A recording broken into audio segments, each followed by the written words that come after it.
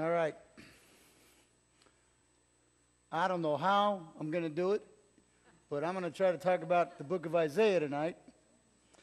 And Isaiah is by far the greatest prophet. He is the man. He's the Old Testament man. And you might say that Isaiah is the Jesus prophet. So everything we know about Jesus, we know about the forerunner that was to come for Jesus through Isaiah. The birth of Jesus has a couple of special passages. The death of Jesus is talked about. The ministry of Jesus is talked about. So 700 years before Jesus, Isaiah was talking about it. Okay? He is the prophet at the end of the northern kingdom's existence. The Lord told them to cut it out, and they wouldn't cut it out. He begged them to seek him. They wouldn't seek him. And unfortunately, at that time, one of the three worst countries, evil reigns on earth that ever existed, the Assyrians, happened to be taking over the world, and guess what happened? The northern kingdom was the tool God used. Isaiah is actually a literary genius. He uses 2,186 words. Let's see, Ezekiel used 1,500, Jeremiah used 1,600, the Psalms used, 2,000. So Isaiah, he's articulate. Hosea and Micah were his contemporaries. And he died at the hands of Manasseh, the Satan-worshiping king, when he was sawed in half. So it's a hard way to go. And really the book, what I'm going to do is just roll through it and let's see what happens, okay? Here's the problem. We got all these radical pieces of Bible in Isaiah, but for me, lots of the fun are just these little words, little phrases, little statements where God speaks powerfully in the personal journey. And so as you're going through the history lesson, guess what else? You get to have this personal conversation with God where he comes off the page and ministers to you. And so God has a complaint against Isaiah, the Israelites. He says, "Sons I reared up and brought up have revolted against me. An ox knows its owner, a donkey its manager, but Israel does not know me. My people don't understand." And then he says, bring your worthless offerings no more. Okay? Your incense is an abomination. I can't endure your sins and your solemn assemblies. I hate your festivals, your appointed feasts. They're a burden to me. I'm weary of them. Caused me to wonder if the Lord ever has an opinion about the way we show up. Now, I don't mind saying you showed up, you're in good standing, okay? But have you ever shown up with the wrong attitude? Come and start judging somebody like that person way over there, Or, I don't know, going through the motions. Cain gives God the offering. He's just doing the same old thing. Abel says, I'm going to bring God the best. These guys are just going through the motion. They don't have that personal spark going on. And that's what God desires in our lives. He's looking for relationship. He says, wash yourselves. Make yourselves clean. Remove your evil deeds from my sight. Stop doing evil. Learn to do good. Seek justice. Defend the orphan. Plead for the widow.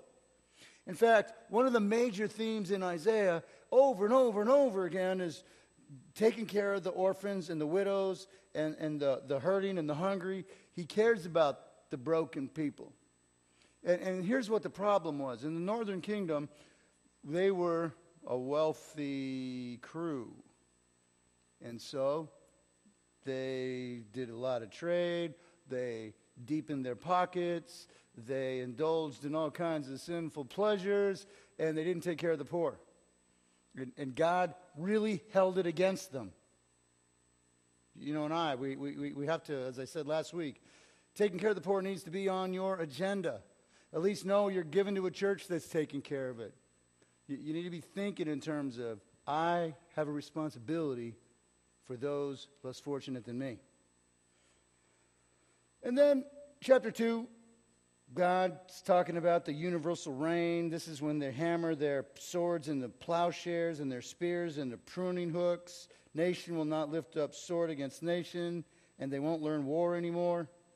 This is the plan. It's going to be a peaceful place someday, which is nice to know, because I think in the history of the world, there's only been 286 years where there wasn't war. That's a lot of war. Okay? And so that's going to be done. Well, I love the last verse of chapter 2. Stop regarding man whose breath of life is in his nostrils. Why should he be esteemed? And so often we're worried about what people are going to say, what people are going to think, when we really need to be playing to an audience of one, because what he thinks about us has, well, more impact. And not just because our heavenly destiny is on the line, because he's ready to move in our lives now. And this is the problem. Israel doesn't turn to God. Okay? They give him lip service, but they don't really follow him. They display their sin like Sodom. They don't even conceal it. Woe to them.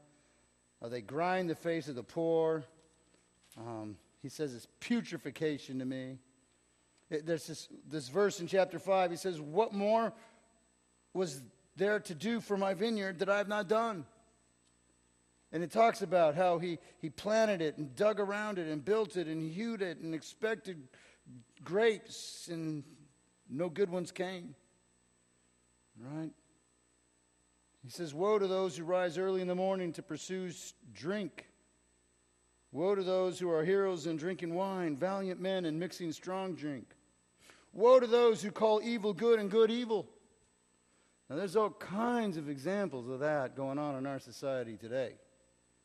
Okay, and I'm not even going to stop and start pointing them out.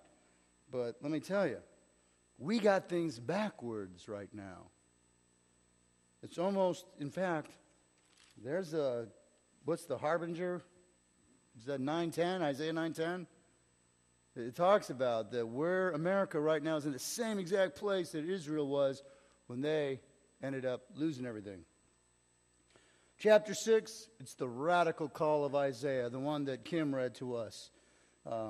Isaiah's in the temple. He sees the Lord. He sees the seraphim. The holy, holy, holy's going on. The foundations start trembling, and he says, woe is me. I am ruined. I'm a sinful man, and I live around sinful people, and I'm looking at God. And God steps forward and says, first of all, he touches him and says, your sins are forgiven.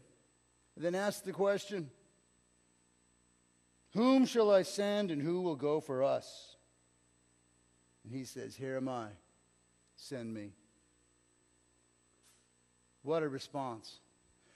It's not an easy response, because while there's nothing greater than the Holy Spirit moving through you, sometimes you're going to go up against family members. Sometimes you're not going to be liked at the office. Sometimes your friends don't want to hang out with you anymore. Sometimes you're called to give away money and make changes in your lifestyle and stop doing things you like doing and start doing things you don't want to do. But you're following the path of God.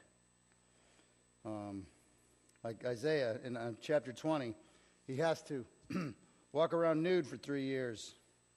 Okay? Now that's one thing if you're at the beach, all right? It's a whole other thing when you're being made an example of the kind of severity that's going to be coming your way, all right? And there's this weird verse in chapter 6, by the way. It says, keep on listening but don't perceive. Keep on looking but don't understand. Render the hearts of this people insensitive, their ears dull, their eyes dim. Otherwise, they're going to return and be healed. You go, well, doesn't God want to heal them? Yes. But here's the problem. A lot of people, they accept the religious offer because it's eternal fire insurance. Let me get this straight. Jesus died for my sins. All I have to do is say, I accept you as Lord and Savior, and it's a done deal. I like it. Where do I sign? No, that's not what it's about. That's just part of the deal. You now get to have a relationship with God. You now get to experience Him all the time. It's not just about getting saved. And there's something powerful in Ephesians 4:19. It says, they became callous. And if we're not careful, we become callous. And we're not listening to God anymore. We're not looking for God anymore. We don't even really believe in God anymore. And the fruit of mishandling God is, you know what? You lose Him. That's why He says, seek the Lord while He may be found. And the problem that I already told you is Assyria is going to be coming. Oh, by the way, chapter 9, I love it. This is when the child will be born to us, a son will be given to us, the government will rest on His shoulders. His name will be called Wonderful Counselor, Mighty God, Eternal Father, Prince of Peace. There will be no end to the increase of His government or of peace. Here's one of the Christmas passages that Isaiah talks about. Another really fun one is Isaiah 7:14. Behold, the virgin will be with child and bear a son, and she will call his name Emmanuel, which means God with us. Where have you heard this before? Matthew, right? And then you go to seminary and they say, well, actually, the word for virgin just means young maiden. And I'm thinking, well, I don't know. If Matthew's using it as a verse to endorse Jesus, and I'm thinking he's probably a lot closer to the original language and understands the use of the words, not to mention the Holy Spirit was involved in writing it. I'm not quick to release that from spiritual power. Well, we keep rolling. Again, 10. So as to deprive the needy of justice, rob my people of their rights, so that the widow will be their spoil, and the plunder will be the orphan's plight. See, what we don't realize is when corporate America is rolling, they crush the little people. And they don't see it, they're not aware of it. When it gets brought to their attention, they don't care. Okay? The folks at the top are so far removed from what's going on. You know, and I'm just bringing this up as a stupid example. The people in the sweatshops making the Nike tennis shoes. You know, the ones that go for $300. And those guys get 7 cents an hour or a day, something crazy. Okay? This is the kind of stuff that bothers God. And you and I can go, wow, it's a shame we can't do anything about it. We can stop buying the shoes. Or you know what you could do? You start a petition and everybody in Celebration signs it. Then we get everybody in Orlando to sign it. And then it starts cruising around and it gets to the lobbyist. And, well, that's a bad place for it to go, huh? So we shouldn't do anything, right? Because it'll get stuck there.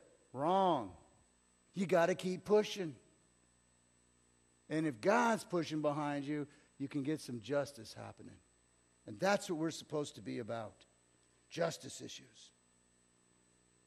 Well, the Assyrians are coming.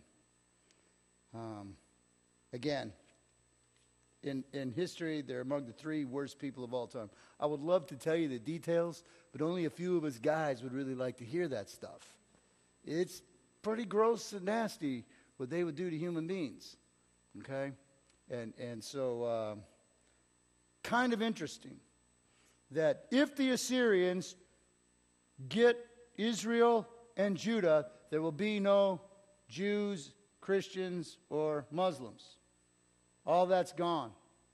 And if they can stop the Jews, then there's not going to be a Jesus coming our way.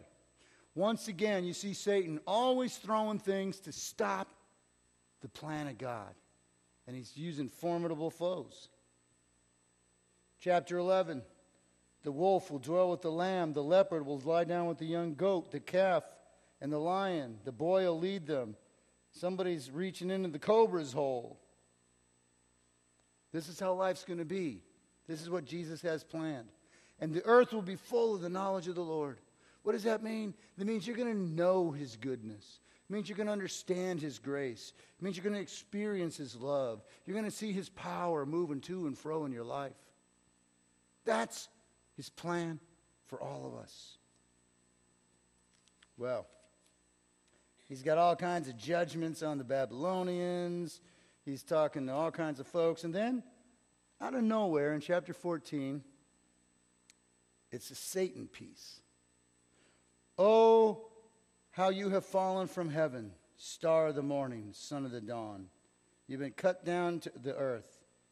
You who weaken the nations, but you said in your heart, I will ascend to heaven. I will raise my throne above the stars of God. I'll sit on the mount of the assembly in the recesses of the north. Blah, blah, blah, blah, blah. Okay?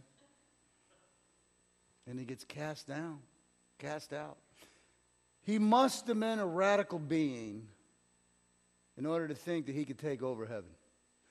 Must have been a radical being that 1/3 of the angels threw in their lot with him. Must have been radical. So I want you to understand that that's the guy you're up against when sin is knocking at your door and temptation is rolling before you. That's the guy who's causing all kinds of havoc, wars and disease and poverty and pain and brokenness of every kind. That's the guy responsible. This is why we need to take sin a little more seriously. You know, we dabble in it so casually, not realizing the evil behind it. Remember one time in Oregon, middle school, they were having this problem. Girls had just started putting on lipstick. And so they would go up to the mirror and they'd kiss the mirror. Lipstick all over the place, you know. The janitor's like, what do I do? How do I get this stuff off?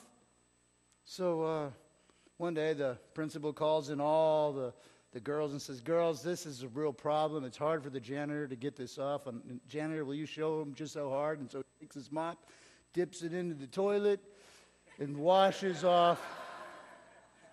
Okay? You know, if we knew the filth behind what we're so willing to kiss, you know? Well, I digress. So we keep cruising in Isaiah, and we come to this place where it's kind of funny. In those days, God says, weep and wail, shave your heads and wear sackcloth, and instead there's gaiety, gladness, they're partying, they're drinking. Let us eat, drink, for we die tomorrow. And they just don't get it.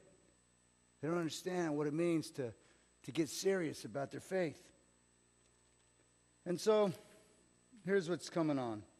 Chapter 25. He's talking about what's going to be happening for humanity. Verse 4. For you have been a defense for the helpless, a defense for the needy in his distress, a refuge from the storm, a shade from the heat. I had that one underlined when I moved to Florida.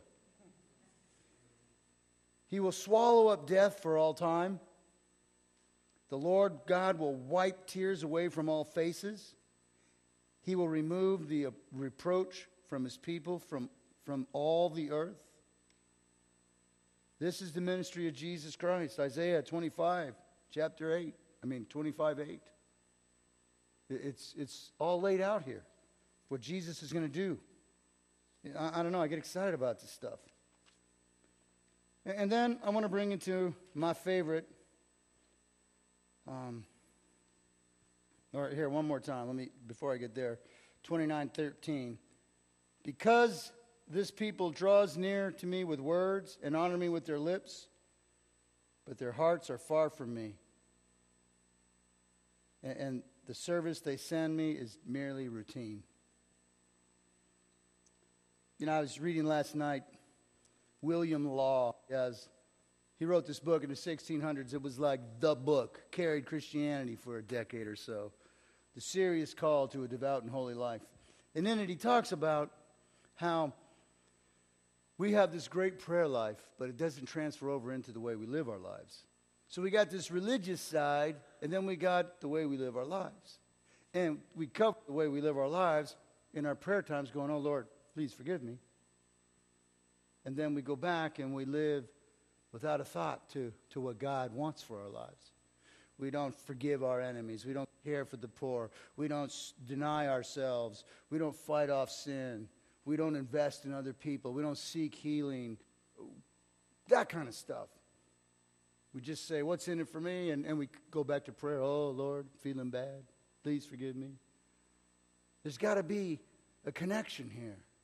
And I think all of us, we have our cafeteria-style Christianity. Okay? Take a little bit of this. No, I don't want that, thank you. You know? Yeah, please give me more potatoes. I need the grace of potatoes, but I don't want the vegetables of self-denial.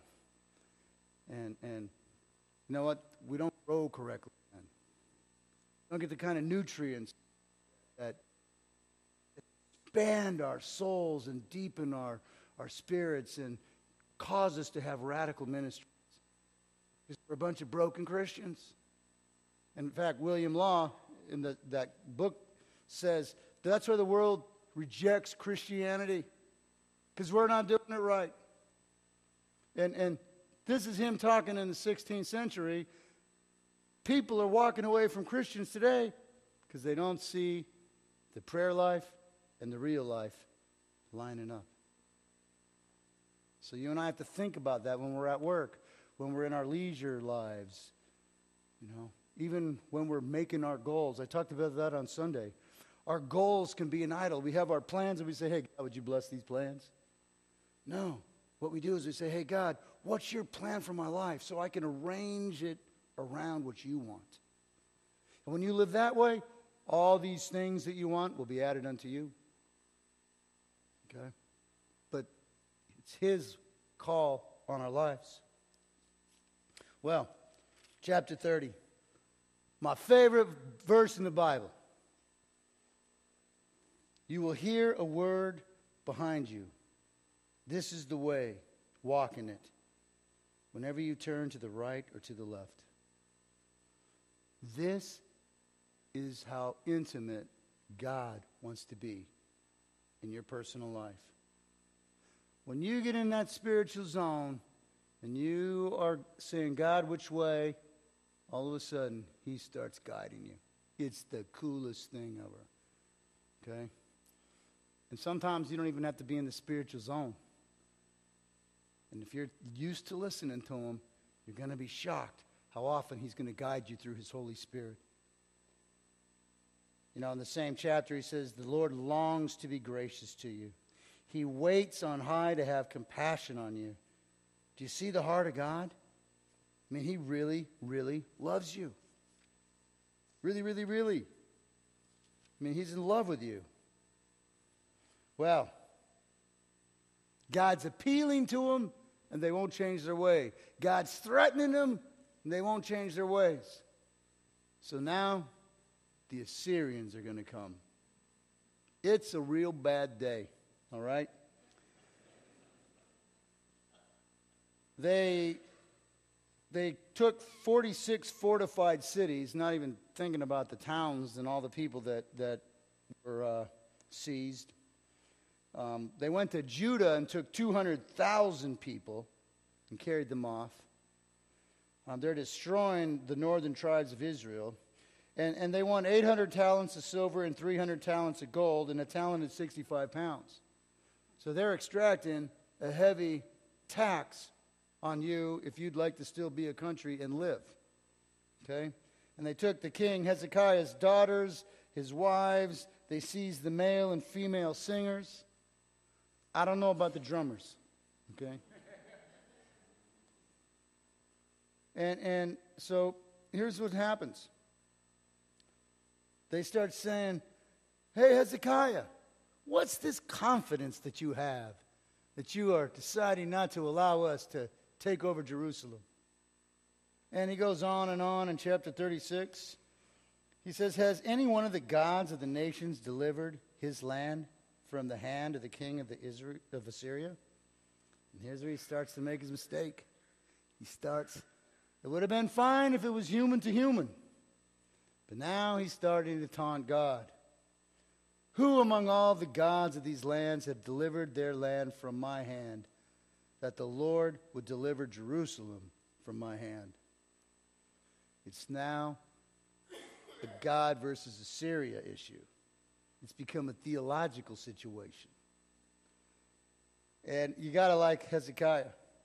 He covers himself with sackcloth. He goes into the house of the Lord. You have an overwhelming problem?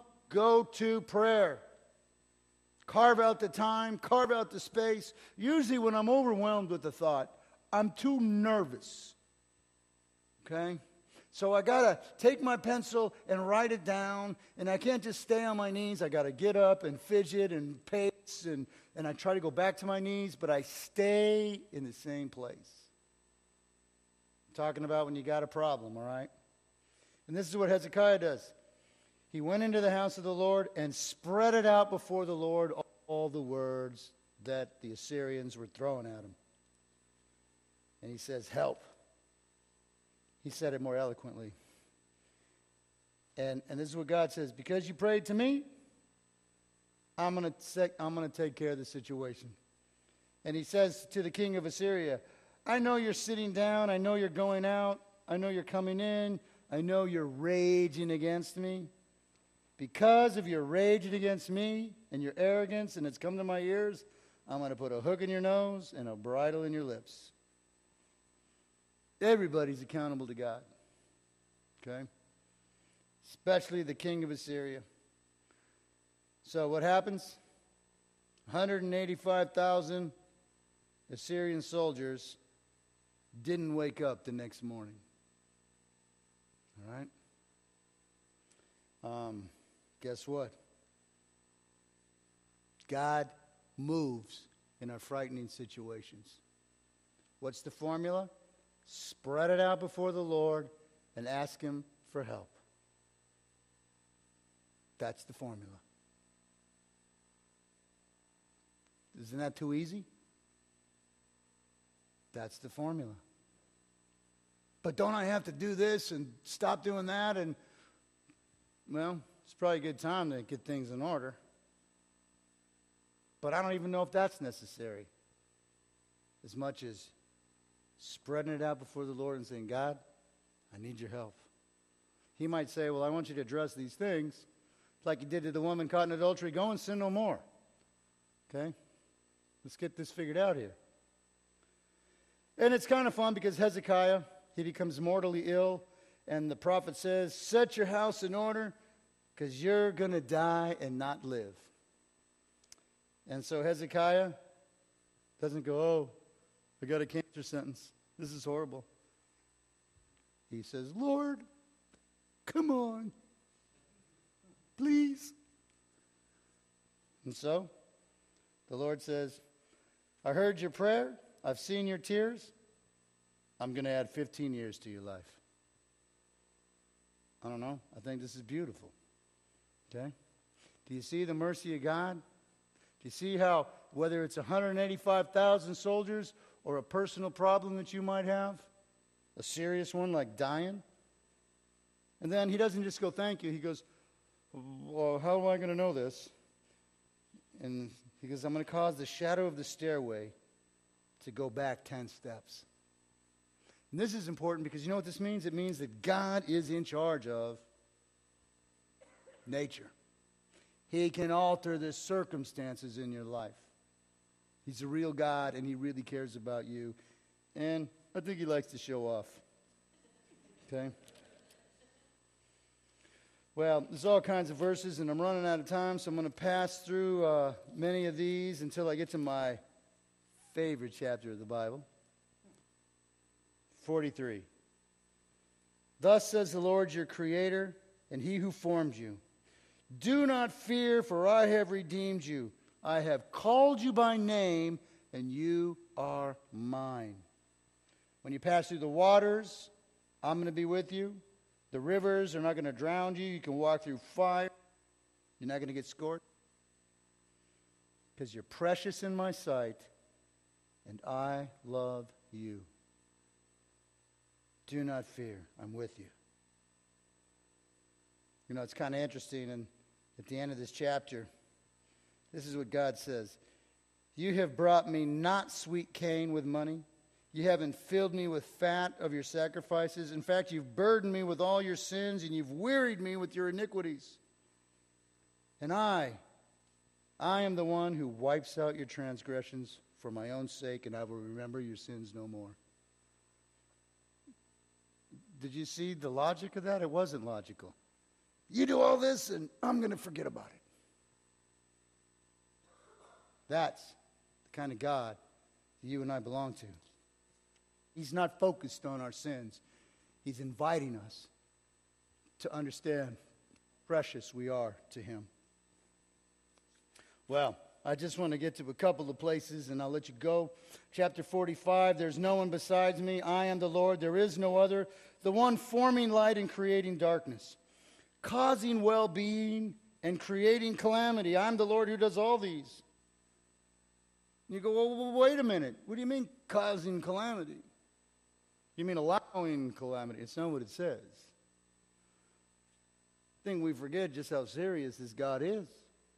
Just how passionate he is about your life, about the world situation, how sin gets in and destroys things. He wants us to get it out of our lives so that we're not influenced by it.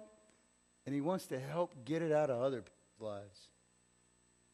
And he might cause situations to go against us for our spiritual benefit. I think that's what happened with Job. Remember? You know? So, it's just crazy stuff. Belonging to God. Wow. Amazing. How about this verse? You have been born by me from birth and have been carried from the womb. Even to your old age, I will be the same. And even to your graying years, I will be with you. From birth, graying years. It's happening sooner than later for me. You belong to God. Isn't that? It's powerful stuff. You're supposed to get excited about these things. Okay? Here's another one. Can a woman forget her nursing child and have no compassion on the son of her womb? Even these may forget, but I will not forget you. Behold, I have inscribed you on the palms of my hand. This is Isaiah 49:16. I want you to feel the commitment and the love that God has for you. This is the Jesus of the Old Testament book, and this is what you and I are supposed to experience. Well, just a couple more things.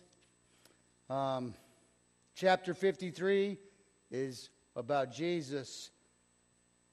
Our griefs he himself bore, our sorrows he carried. Smitten by God and afflicted, he was pierced through for our transgressions, crushed for our iniquities. The chastening for our well-being fell on him, and by his scourging we are healed. Jesus stepped in and took your punishment so that you only get God's love and grace. Pretty humbling, isn't it? He stepped in to cover you. And then all throughout this chapter it talks about he was poured out to death, numbered with transgressions. He bore the sins of many. He interceded for the transgressors. Chapter 55. Why do you spend your money on that which does not satisfy? Doesn't that sound like us? We buy this and we pursue that and we get all consumed with something else and it doesn't really satisfy us. It's not like that place where you go and experience God, and there's really nothing like that. Okay? And it's the great, my thoughts are not your thoughts, my ways are not your ways. As far as the heavens are above the earth, so are my ways higher than your ways, and thoughts than your thoughts. And how about this powerful verse? So will my word be which goes forth from my mouth. It will not return to me without accomplishing what I desire, without succeeding in the matter for which I sent it.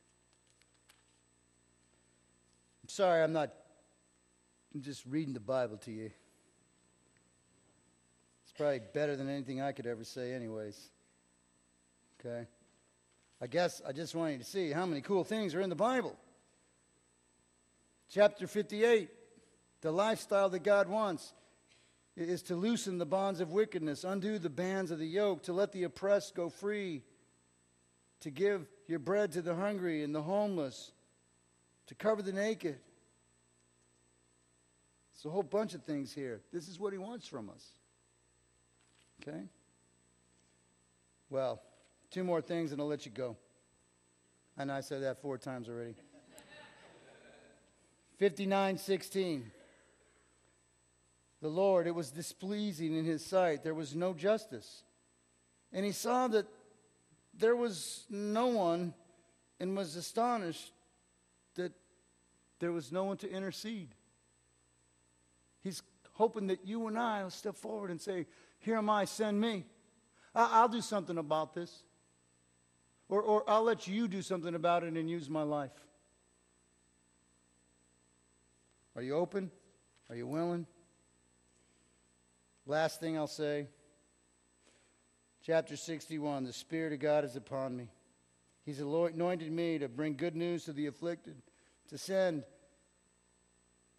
me to bind up the brokenhearted, to proclaim liberty to the captives, freedom to the prisoners. Do you remember who said that? When he started his ministry. What was he doing? Quoting Isaiah. Well, I have to stop because I said that'll be the last one. Man, my Bible is underlined, and there's so many cool things in Isaiah. And if you weren't already reading the Psalms, I'd be forcing this upon you.